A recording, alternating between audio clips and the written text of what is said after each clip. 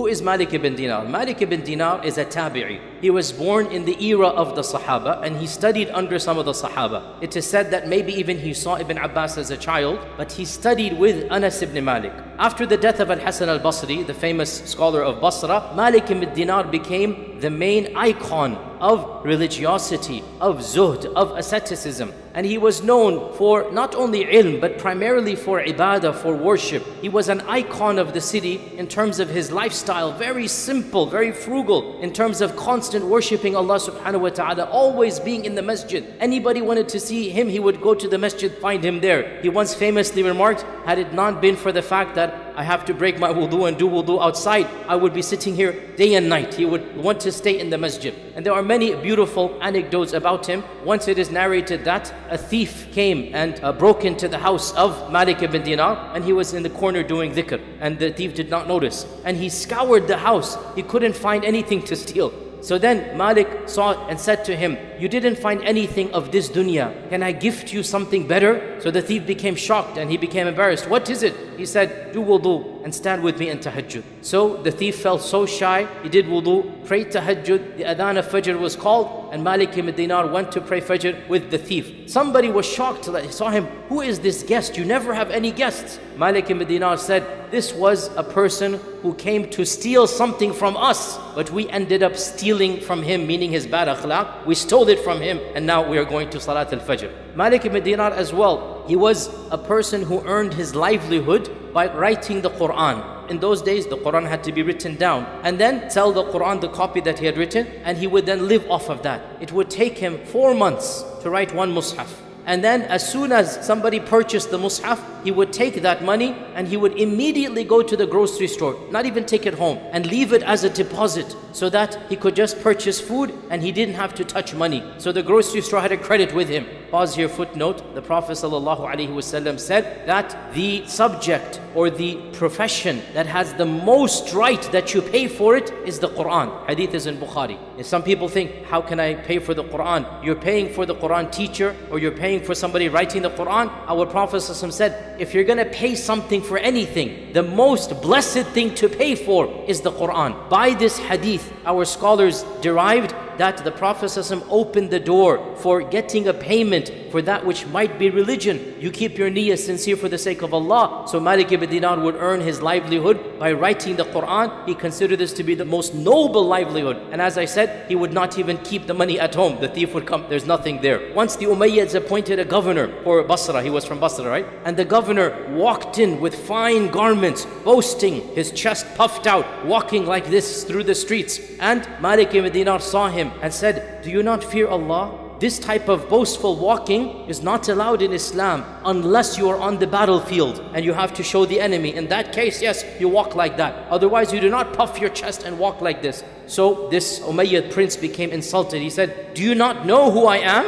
And Malik ibn Dinar said, yes, wallahi, I know who you are. You are a creature who was created from a fluid that is despicable even to mention. And your end result is going to be a corpse that is so stenchful, nobody will want to smell it or see it. And in the middle, you are a sack carrying your own defecation. That's who you are. Your beginning is something embarrassing to talk about. Your end is disgusting, nobody wants to see it. And in the middle, you are carrying your own, what you're going to go to the toilet. In other words, when somebody tried to be arrogant by his wealth, by his prestige and pride, Malik put him in his place like, who do you think you are? We are all Banu Adam. We are all created beings. Now there are many interesting stories and many beautiful things about Malik ibn Dinar, but the main key point I wanted to bring up is that Malik ibn Dinar was not like this for his whole life.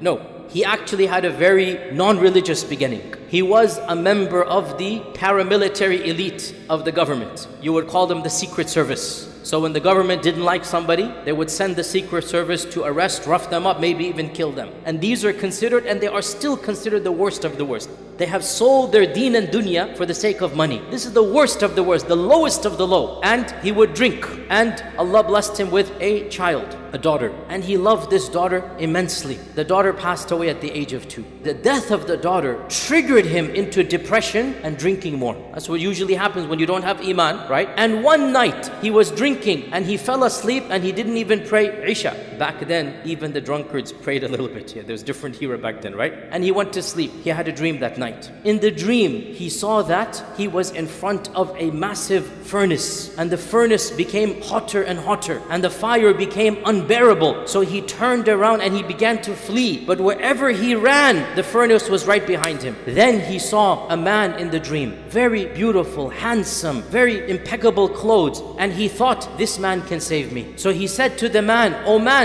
you seem like Rajul Salih, a good man, save me from this furnace. The man said, I am too weak, I cannot save you. And in the dream, then he's going and he sees his 2-year-old daughter, and the daughter recites to him a verse of the Quran. أَلَمْ يَأْنِ لِلَّذِينَ آمَنُوا أَن تَخْشَعَ قُلُوبُهُمْ لِذِكْرِ اللَّهِ. Hasn't the time come for the people of Iman that their hearts soften towards the remembrance of Allah? And he said, Ya binti, you know the Quran? She said, yes, we know it in this world better than you. My daughter, explain to me what is happening. What is this fire? What is this man? So the daughter says, that fire, it is your sins, and it is going to engulf you. That good man, it is the small amount of good deeds you've done which is not strong enough yet to save you from your own fire. Your good deeds, they are too weak to save you from this fire. So he woke up, and right then and there he broke all of the bottles of wine in his house, and he turned over a new leaf. He quit this evil profession he was in, and this was the flip that happened to him, that he turned over completely, dedicated the rest of his life to ibadah and zuhd and taqwa and spreading ilm. He has a number of hadith as well in the famous 6 books. Even Al-Bukhari mentions his name in his famous Sahih. And this shows us so many things, and of the most beautiful lessons, that Allah Azza wa Jal judges people by their ending, not their beginning. And we should not lose hope, even if we might be at a phase of our lives where we're not living our best. Doesn't matter how we are today, as long as we're aiming to be better tomorrow and we put in the effort. So this is a person who grew up as a young man, a drunkard, grew up doing the worst profession possible, and then subhanallah, a flip happened. And it also shows us that sometimes, in fact, usually, if we have iman, a calamity is a blessing in disguise. It is used as a catalyst to bring about a blessing. And in fact, the loss of his daughter was eventually what triggered him to become a better Muslim and the most pious Muslim of, in fact, it is said of the city of Basra, of his generation. He died in the year 127 Hijrah, so early on. It is said that towards the end of his life, the conquest of Sindh had begun at that time, the conquest of India. So it is said that he was of the first people to go and start preaching Islam in India. And to this day, there is a small village in the southern coast of India. There is a masjid of Malik ibn Dinar, and the legends, the people firmly believe, the people will swear to you, that this is the qabr of Malik ibn Dinar. And we find this mentioned in some of the books of the past, that he was of the first batches of people to go and preach Islam in India. This is, by the way, the Kerala community in South India, right? And as we know, the entire southern coast are Muslim because of people like Malik ibn Dinar. We ask Allah subhanahu wa ta'ala to resurrect us with the righteous of the past. We ask Allah Azza wa Jal to make us righteous and to overcome our sins, and to make our ibrah, our final days, the best days, and our final deeds, the best deeds. And we ask Allah that we all die upon tawheed and ikhlas and the kalima